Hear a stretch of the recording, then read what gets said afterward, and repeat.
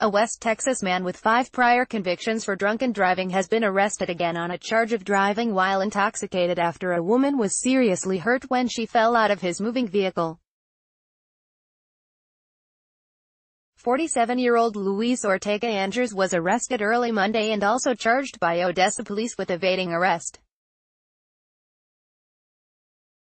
Police began searching for Andres after emergency personnel found the bloodied woman in the road. It's not clear what led her to fall out of Andres' Jeep. She was in critical condition at a hospital.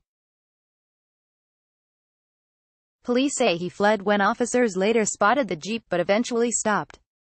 His latest DWI charge was enhanced to a third-degree felony because of his prior convictions. Online jail records don't indicate whether he has an attorney to speak on his behalf.